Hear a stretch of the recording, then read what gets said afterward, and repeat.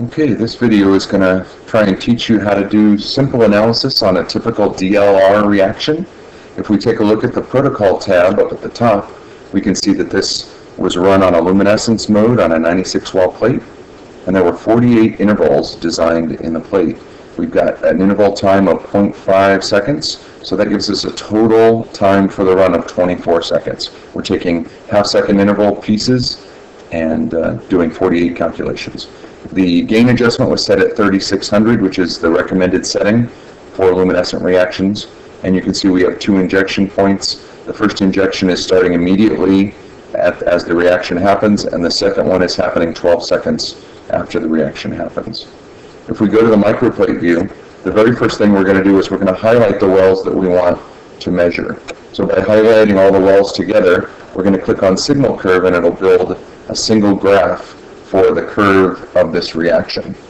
If there are any unwanted ranges, or if the range is outside of what you'd like, you can see the 2 ranges here. You can move those ranges around just by sliding them around and avoiding any anomalies like we have at the upper left here.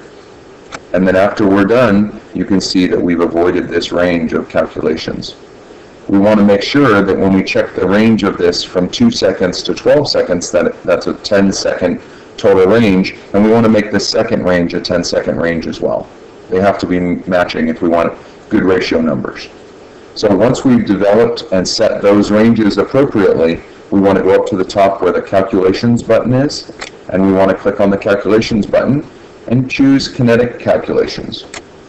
The first thing we want to do is pull down the first menu and choose the raw data, and we want range interval number 1, which is this first box here.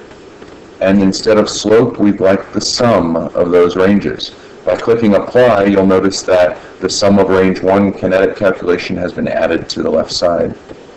To do the second range, we just pull down the second range and click apply as well, and that's going to give us both ranges. So what we're after right now is a ratio of the Firefly Luciferase to the vanilla Luciferase. So to get the ratio between those two, we're going to go to data calculations, and we're going to put the first reaction here, so the sum of range 1 versus the sum of range 2, and that is divided by. So when we click apply now, it's going to give us a calculation of the sum of 1 divided by the sum of 2. Now that we've got this data series all done, we can go back to the microplate view and view those ratios of each of the wells in here.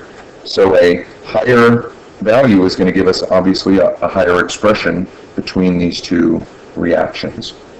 When we're ready to export the data, we can click on the simple 1-button export to Excel, and it's going to export those ratios directly to Excel. It's also going to include whatever header information we've chosen for that reaction. If we want, we can also go in and go back to the signal curve view, and we can right-click inside this table here and ask it to create a bitmap.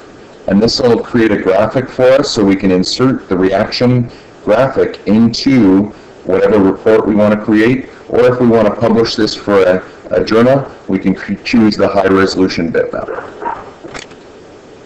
And that's the easiest way to go about getting a DLR reaction with the calculations from a ratio of the 2 ranges.